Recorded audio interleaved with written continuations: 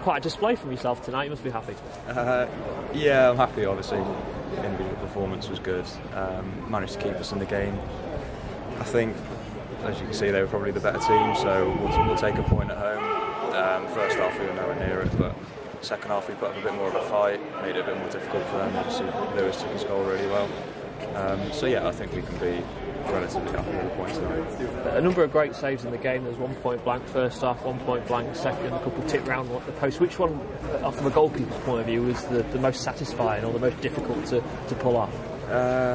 Probably the one down to my left second half. I think I'm not sure what minute, but it was quite late in the game. The other things you work on, obviously, you're working up with Steve and Sam as well, so you just got to back your reactions and try and keep the ball out, and luckily it stayed out.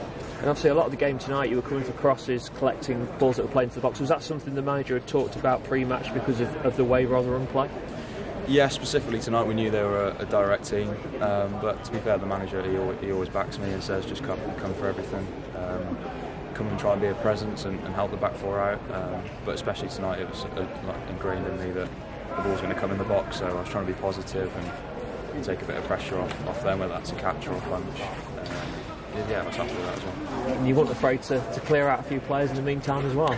Yeah, I caught Jacko in the first half. I think he had a bit of a dead leg, but that's what goalkeepers for. You've got to protect yourself, and to be fair, he said well done for coming to get it, so I don't think he